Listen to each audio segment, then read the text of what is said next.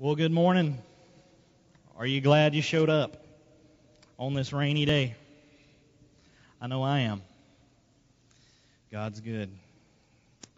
So, we're here. And I believe that God has a word for us today. Just the atmosphere that we're in right now. God has a word that He wants to speak to our hearts, especially this morning. God's will. Wow, what a question. I mean, if you've grown up in church, I grew up a preacher's kid, so I've been in church my whole entire life. I was drugged to church all the time. We had camp meetings, revivals, all these different things, tent meetings. I can remember the old tent meetings that we would have sometimes in different places. My mom and dad would spend time in people's houses and different preachers' houses, and we'd be there till 1 or 2 o'clock in the morning sometimes, just fellowshipping together and what have you when I was a little kid.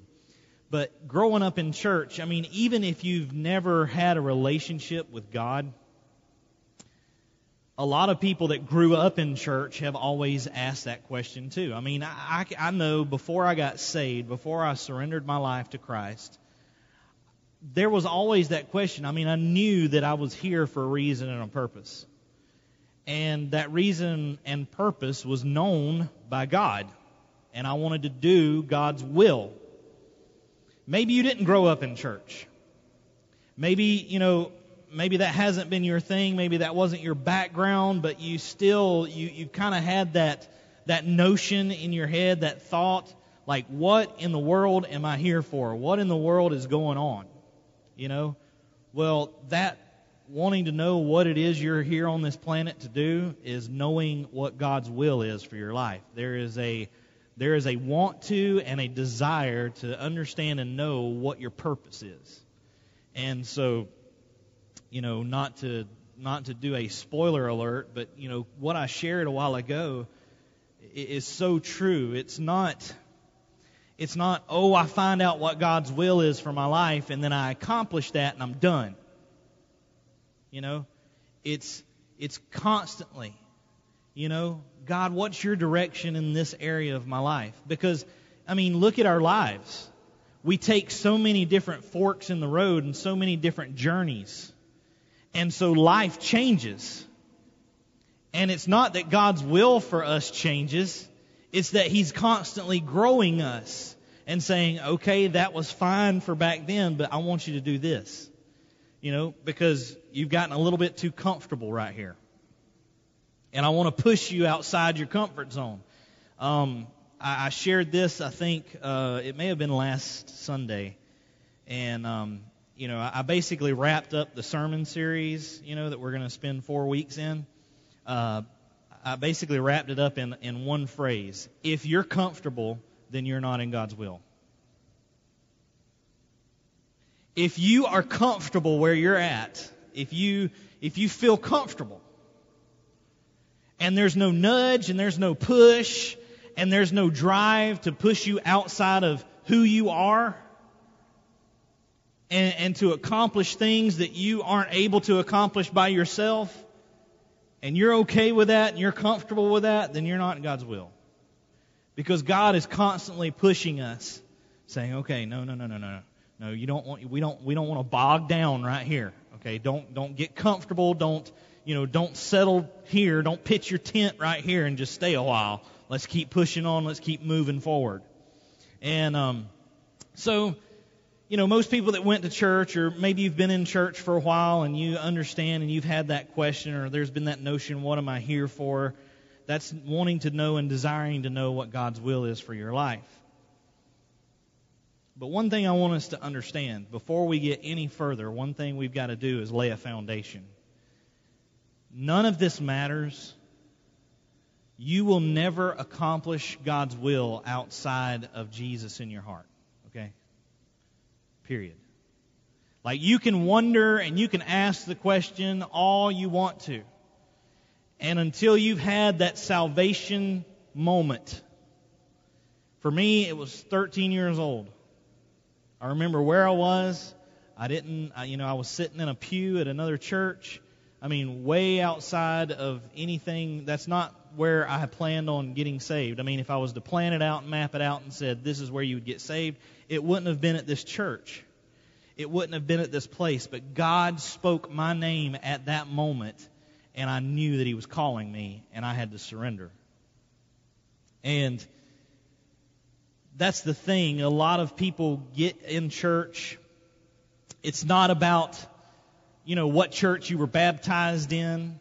It's not about baptizing. It's not about sprinkling. It's not about all this other stuff. It's not about religion. It's about a relationship. You cannot do God's will if you are stuck in religion. Because religion is dead. Religion brings death. You can only accomplish and do God's will if you have a relationship with Jesus Christ. And that relationship comes when Jesus convicts you of your sins, when you're in a service like this, or maybe you're at home reading your Bible, and the Word of God just pierces through to your heart, and the Spirit of God convicts you and says, you are a sinner. You will die and go to hell without Jesus Christ if you don't accept Him into your heart. If you don't ask His forgiveness and ask Him to come into your heart, then you will die and go to hell. That's just the bottom line. That's not religion, that's a relationship. Because religion is just turning over a new leaf. A religion is just that. It's baptism into some denomination or some church. And it's nothing more than that. There is nothing powerful about that water. There is nothing, there is no change or no life whatsoever in anything that religion has to offer. Jesus is the one that has everything to offer. Because He is the one who gave His life for us. He shed His blood and poured out His blood on that cross so that we might have life and salvation. And so, that's why we have to call on Him and say, Jesus, you forgive me of my sins. Come into my heart and save me. And for that moment for me was at the age of 13 years old. So one thing we've got to get straight is that it's not about religion. It's a relationship with Jesus Christ. The other thing that we need to understand about God's will is we need to understand the importance of time spent with God and the process that it takes in knowing the will of God. There's a process. And that's what we want to look at, is how to know God's will. What is the process? And there is a process and there is a promise. With God's will, there's the process and the promise. Okay? And God desires us to know His will for our life. God's not desiring for us to just float around and in confusion and chaos and wondering what it is on earth that we were placed here to do. God desires and wants us to know what it is that He wills for our lives and how we can bring honor and glory to His name. So I want us to look at a few verses this morning. The first one we want to turn to is Deuteronomy chapter 4. Deuteronomy chapter 4, the latter part of that chapter, verses 28 through 30. And I want us to take a look at this. And we're going to be jumping around in some of the Old Testament, and then we'll eventually end up in the New Testament as well. But in Deuteronomy chapter 4, verses 28 through 30, it says, "And there you will serve gods of wood and stone, the work of human hands that neither see, nor hear, nor eat, nor smell. But from there you will seek the Lord your God, and you will find Him if you search after Him with all your heart and with all your soul. When you are in tribulation and all these things come upon you in the latter days, you will return to the Lord your God and obey His voice."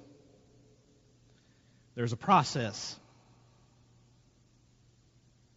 See, a lot of times what happens is when times of tribulation come, that's when we start looking for God.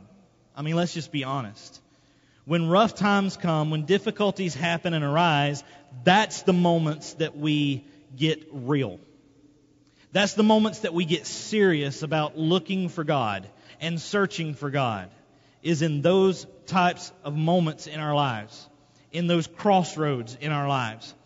And the thing is, He can be found during those times, without a doubt, without a shadow of a doubt. Some of you have been through that area of your life, but the point of what it is that got you there is, why does it have to take tribulation and turmoil to get you to the place to where you'll go through the process to find out what it is God's will is for your life? Why do you have to make it so hard and difficult on yourself and on myself when we go through tribulations and times of tragedy and circumstances that we can't bear? Why is it that we wait till we get to the end of our rope and the end of ourselves, and we've been through such a difficult journey, that's when we really seek and search for God? That's the process. See, that's the process that we need to understand. These people, this was a warning. Moses was giving them a warning against idolatry in these just couple of verses that we were talking about. He said, listen, there you are going. It wasn't a question of if this is going to happen. He was saying, look, this is going to happen. And there you will serve gods of wood and stone, the work of human hands that neither see, nor hear, nor eat, nor smell. But from there you will seek the Lord your God, and you will find Him if you search after Him. Here's the process. If you search after Him with all your heart and with all your soul. When you are in tribulation and all these things come upon you in the latter days, you will return to the Lord your God and obey His voice. What happens with us and what is so difficult at times when we go through circumstances and tribulations and times in our life, that's when we get serious. That's when we get real about following God, because there's no other way. We're at the end of our rope. There's no other hope. Why couldn't Jesus just be the hope all the time? Why couldn't there just be the fact that we would get it in our minds and get it through our thick skulls? And I'm pointing the fingers at me, okay? I have a thick skull sometimes. And too many times we get our mind and our eyes and our focus off of Christ and on to all of these other things, and it gets us comfortable. And like I said, if we're comfortable, then we're outside of God's will. If we're comfortable where we're at, then, guess what? Now, if you're in God's will, is there joy? Is there peace and all these things? Is there comfort? Yes, there's those things. But I'm saying if you're comfortable, the difference between comfort and uncomfortable, being comfortable and uncomfortable, is this.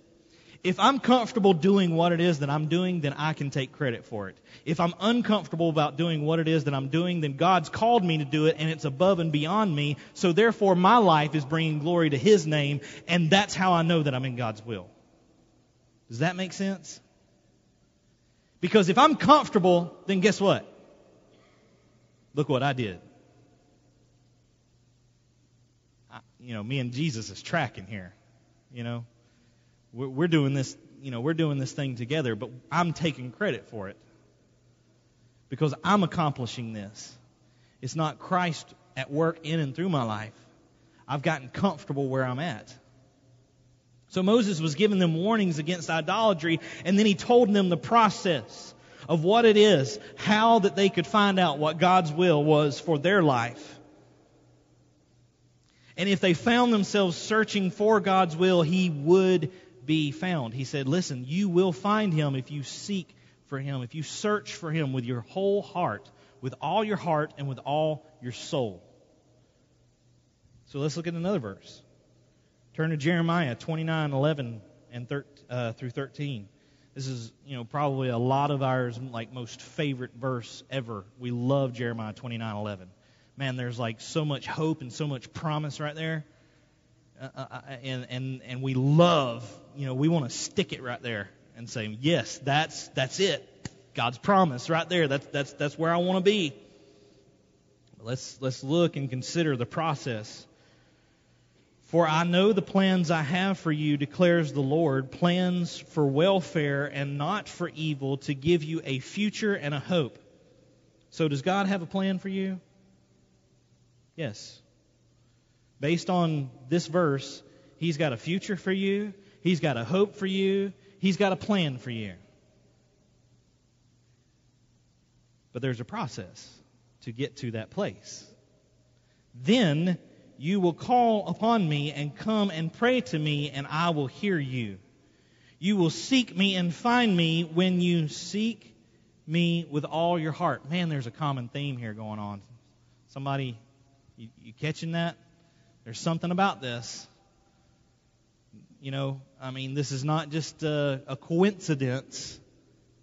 There's a common theme going on right here, and it's seeking God with our whole heart. It's not looking out there and seeking all of the stuff that I can get and I can gain. It's seeking God and allowing Him to put my focus on the things that He wants me to do. Keeping my eyes on Him and saying, God, what is it that you want me to accomplish? The process and the promise is found right here in Jeremiah 29:11-13. He has a plan for you, but are you willing to surrender to the process? That's the problem.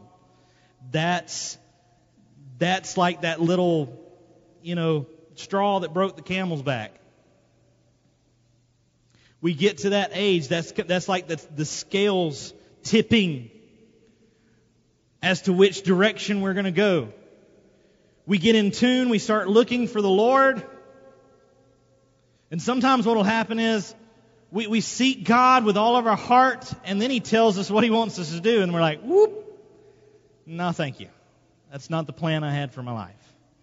Or we wonder, and we come in on Sunday mornings, and we go to small groups, and we read our Bible and what have you, but we really don't spend a lot of time. It's kind of like a passing thing. It's kind of like that checklist of priorities. Like, okay, I know I need to read my Bible, so I'm just going to spend God, you got 5 minutes. Tops. I got kids to pick up. I got kids to go to school, get ready for school. I got to go to bed because I got to get up the next morning, even though I watch the football game till 11:30, 12 o'clock at night. I understand all that stuff, but that was my downtime, God. You got to understand that was my downtime. That was my me time. And He's saying, well, when's my me time? When's our us time? And we wonder and we question and we're like, what is God's will for my life? I want to know God's will for my life. And that's what's so amazing as a pastor is people come up to you and they ask you, they're like, man, I so want to know what it is God wants me to do for, in my life. I want to know God's will for my life. I really want to do it. And I'm like, okay, you really want to know?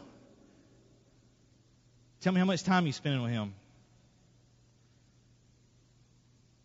You really want to know? Because I can tell you if you really want to know. No, I can't tell you what God's will is for your life, but I can tell you if you really want to know what God's will is for your life. Because you show me what time you're spending on other things and not God, or how much time you're spending with God, and I'll tell you if you really, really, really want to know what God's will is for your life.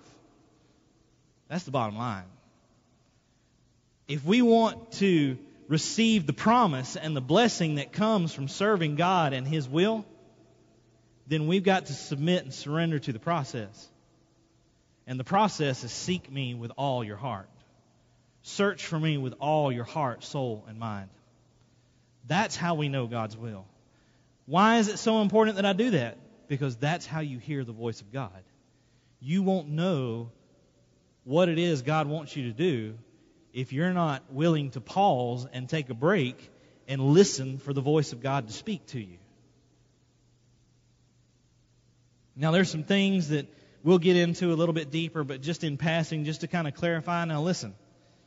This Bible is full of God's will and God's promises for your life.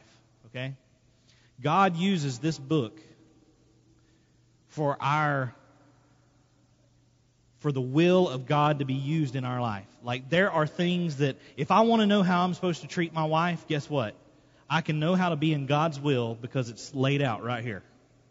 If I want to know how I'm supposed to treat my wife, or my wife wants to know how she's supposed to treat her husband, me, then it's laid out right here.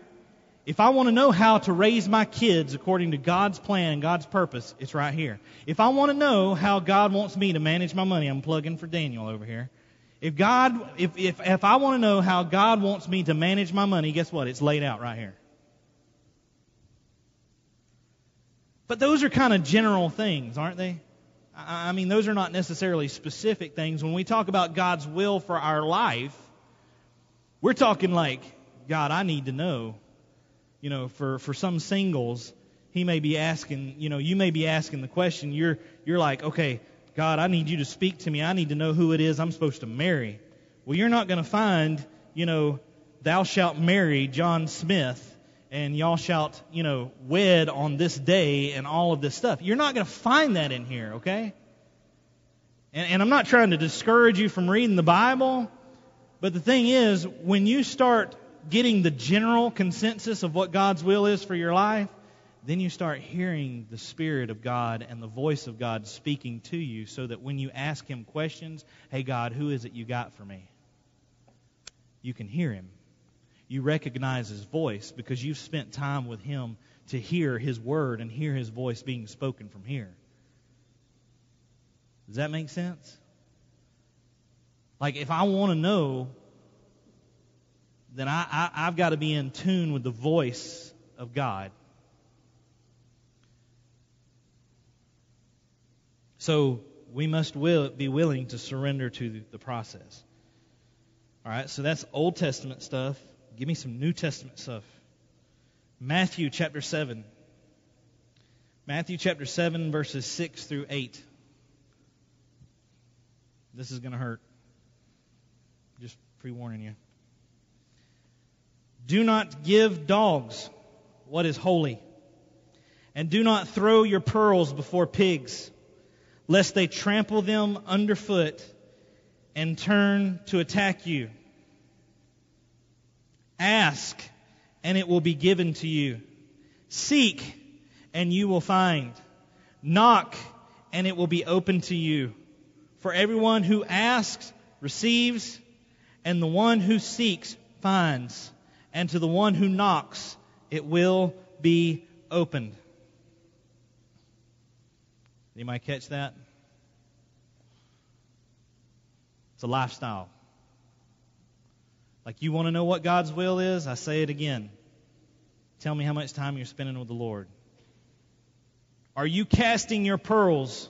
Are you casting what's holy before pigs? I mean, are you giving the world what's God's? Let's just tell it to me straight, Jason.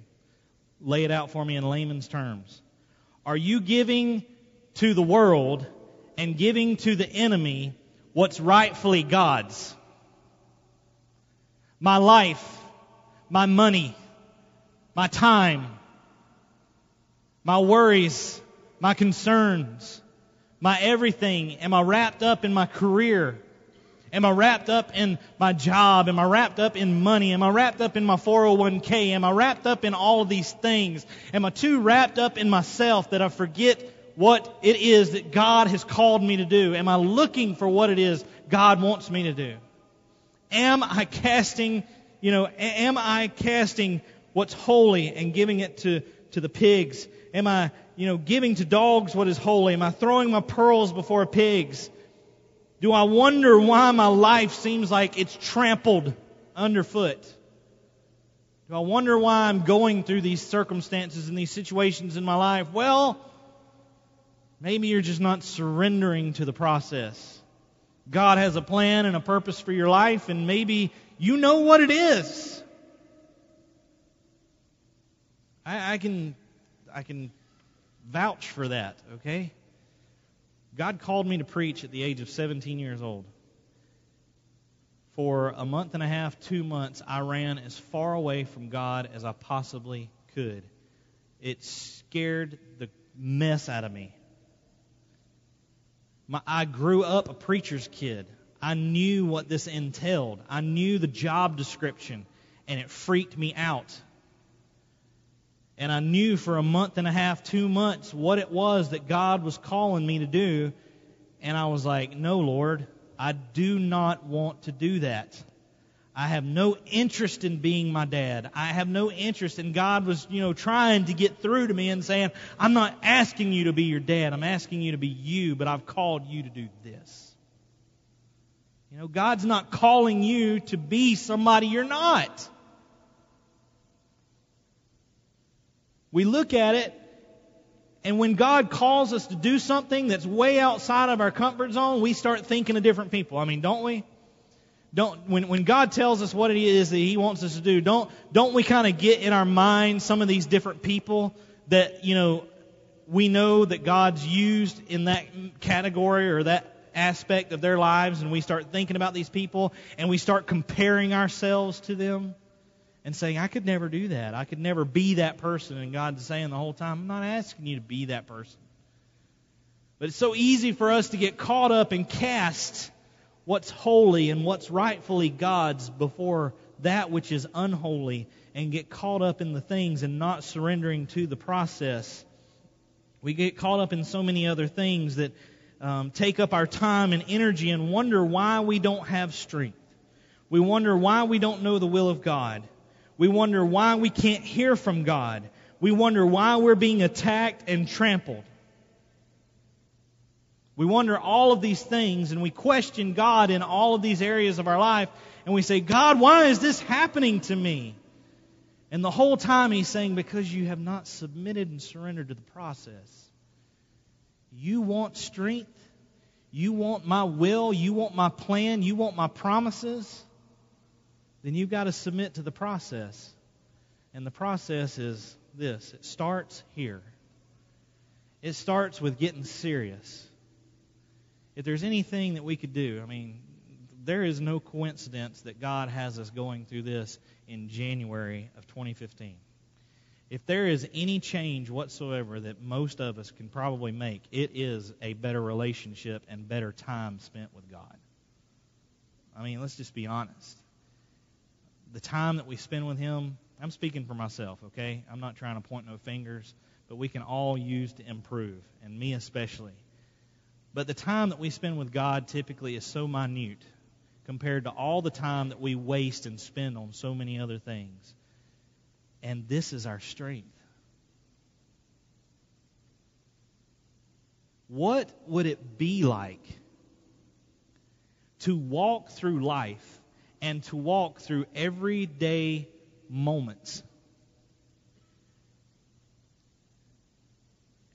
and be like, I know I'm tracking with God. I know exactly what it is He wants me to. Even going to the store, you're looking at something and God, the Holy Spirit, just speaks to your heart and says, nah, you need to just hold off on that, No, you don't really need that. If you get that, it's probably going to take a little bit more of your time away from me, so let's just cut that off, okay? And you're like, okay, I got it. What would it be like, and I see some of the looks and some of the stares right now, and you're thinking, well, that's just too easy. But that is it. It's just that easy. It is truly just that easy to be able to walk through life and to hear the voice of God speaking and directing your every step. Understanding that He wants to do that. He desires that communion with you. He desires that relationship. That's why religion will never get you there. Rock solid church will never get you there, ever. If you join this church and sign, on a piece of paper and sign the church covenant, it's not going to do diddly squat for you. If you go down the road to anywhere else and join that church, get baptized in the church, whatever it is you want to do, say all the Hail Marys you want to say, do whatever you want to do, It does not matter, because it is not about the religion that you're in. It's not about the denomination that you're in. It is simply about Jesus Christ and searching and seeking after Him and spending time with Him and submitting and surrendering to the process and saying, God, absolutely, I want to know your will. And this is mind-boggling, and this is like an aha moment in my life right now, that I am realizing that, God, if I really want to know your will, then I got to be willing to spend some time with you. I got to get acquainted with your voice, because I've been listening to so many other voices. I've been listening to the voice of my hobbies. I've been listening to the voice of my job. I've been listening to the voice of my family, my friends, my addictions. I've been listening to all this stuff when you want me to get familiar and acquainted with your voice speaking to me. And God, I want to know it. I want to get acquainted with that. I want to remember it. I want to know when I'm walking day after day after day, I want to know when it is you're speaking. And God, I want to hear, I want my ears tuned in to your voice. I want to be so acquainted and so familiar with your voice that I know when it is you're speaking to me. And the only way we're going to get to that point is if we really make a serious decision in 2015 to spend some adequate time with Him. Go above and beyond. Now, trust me, I'm just as busy as you guys are. I assure you. Between working a 40-hour-a-week job and being gone sometimes and being out of town and trying to make hospital visits and pastor a church and everything else, I'm busy. And on top of that, trying to raise a family and having a tween that's fixing to be a teen in March, and having a son who's 8 years old, fixing to be 9 years old, and all these after-school things, I get it, okay? I understand. Trust me. But that is still no excuse. I mean, really. I'm going to get on my bandwagon, and I'm going to say, I don't have time for you, God, when you sent your Son, Jesus Christ, to die on the cross for my sins so I could have salvation. You desired so much to have a relationship with me that you gave your one and only Son. And I got an excuse? And I say I want to know your will, God, but I'm not willing to go through the process and surrender to the process? I don't think so.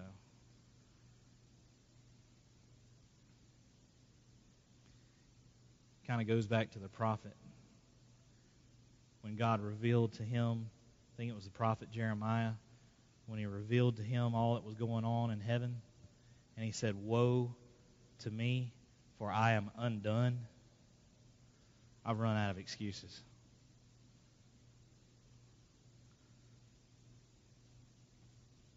I hope and pray that we all run out of excuses. Are you willing to go through the process? Are you willing to spend the time with Him? That's the way you know. That's the way you know God's will, is getting a hold of this. And, you may have your time, and I'm not trying to knock on when you have time to spend with the Lord. But I will say this. There is something amazing to be said about spending time with God in the mornings. You know why? Because you got your whole day ahead of you.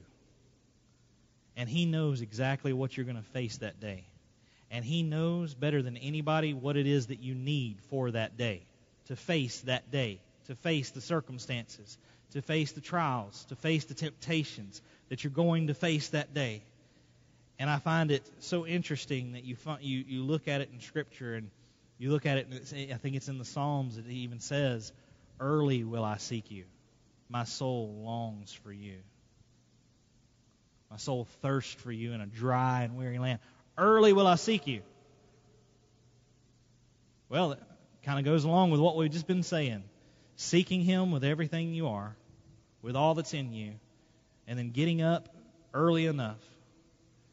I mean, here's the thing. This is me talking to Jason right here, okay? This is Jason being honest. How about I go to bed when I put my kids to bed? Because that football game, I can turn on at any moment and watch SportsCenter and find out who won the game, and it's not going to matter one way or another. I'll get to see all the highlights, and I don't even have to waste my time watching the whole game. I'll get every highlight. Or maybe I just need to unplug and turn off the computer and put up the smartphone and spend a little less time at night on Facebook so that I can get to bed early enough so that I can wake up early enough to get up before I got to get the kids ready to spend time with Him, because He knows what I'm going to face that day. That's me. That's my resolution. That's what me and my wife have talked about. It's easy for us to get just numbed by all of these different things around us. And we say, oh, I'm just, this is my downtime. Well, man, how important is your God time? Because your downtime is taking up your God time. And you spend way more downtime than you do God time. And it should be the other way around. I mean, you look through some of the patriarchs of church and the time that they spent in some of these great revivals. I mean, these jokers, they prayed and they spent time before the Lord on their faces before God for 2 and 3 hours in the morning before they ever stepped foot outside. How many of us have 2 to 3 hours worth of conversating to do with God? Because all of our stuff is usually, here's the thing, we want the blessings. We want the blessings from the promise without going through the process. I want what God has for me, and I want the blessings that come from being in His will, but I'm not willing to go through the process to find out what it is.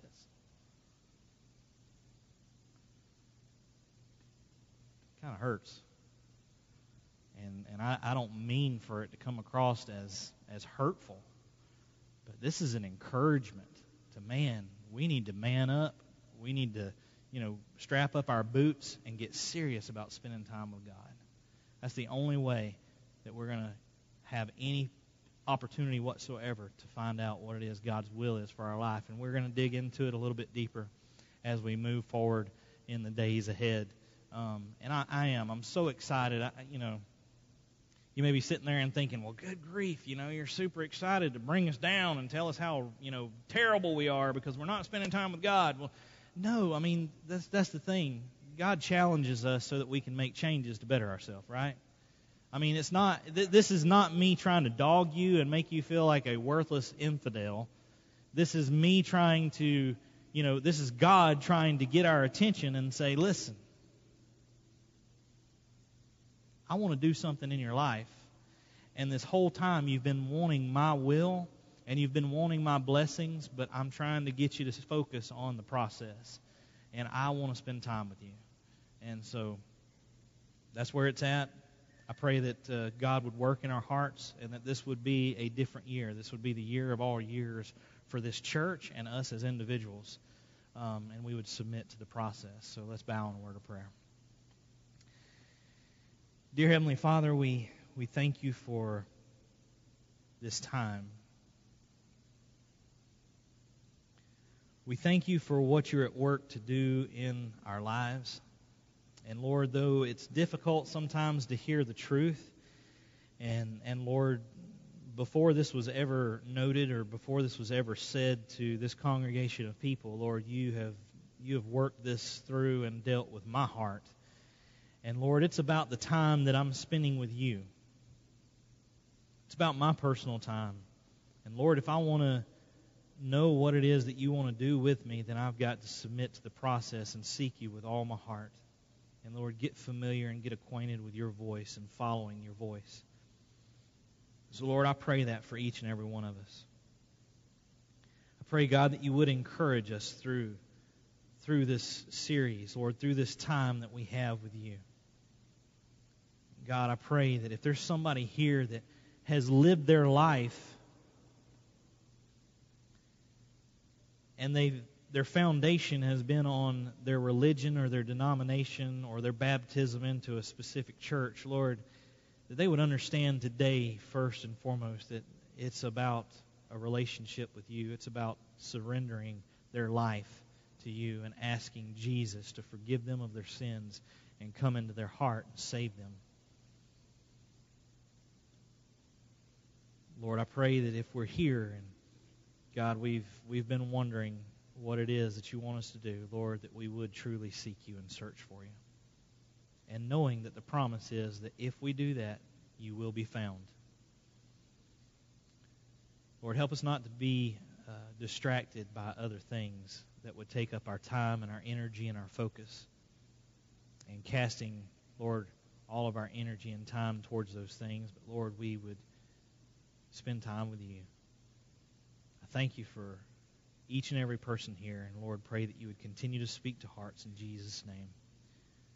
Amen. If you'd stand with your heads bowed and your eyes closed, just a moment of invitation. If you're here and you don't know Jesus Christ as your Lord and Savior, we'd love to pray with you, pray for you, share with you how you can have a relationship with Him. Maybe you're here and some of what was said kind of hit you to the core, and you just want to kind of bow and come and be prayed for and say, I need strength and I need courage to do what it is God's called me to do, and I want to spend that time with Him. You be obedient to Him.